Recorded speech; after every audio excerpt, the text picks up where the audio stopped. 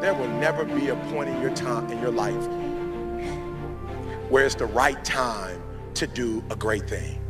If you're waiting for that perfect moment, that perfect timing, it's not going to happen. You know what you have to do? You have to create the perfect time and the perfect opportunity and the perfect situation. So that a lot of people become comfortable. They stop growing, they stop wanting anything, they become satisfied. People getting ready to go to jobs that they don't like, jobs that are making them sick.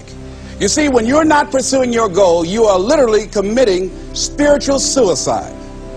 When you have some goal out here that you're stretching for and reaching for that takes you out of your comfort zone, you'll find out some talents and abilities you have that you didn't know you have. When the messenger of misery visits you, what are you going to do? What will keep you in the game?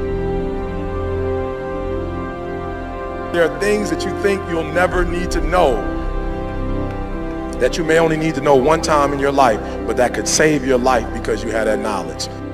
Unless you attempt to do something beyond that which you've already mastered, you will never grow. What is it that you looked at some point in time and you decided that you couldn't do it, that you talked yourself out of it?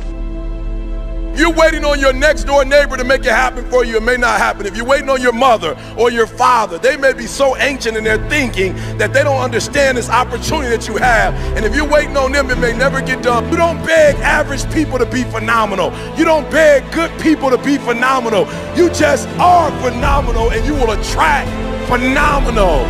What reason can you remember that you can call on, that you can reach on, that can make you get back up? Find that reason. If you're not where you are, if you're not where you want to be, if you don't have what you want to have, if you're not where you think you should be at this particular place, it has nothing to do with the system, but it has everything to do with the fact that you're not making the sacrifice. I want you to make that dream become a reality, because if you don't, you will be working for somebody else to make their dreams become a reality.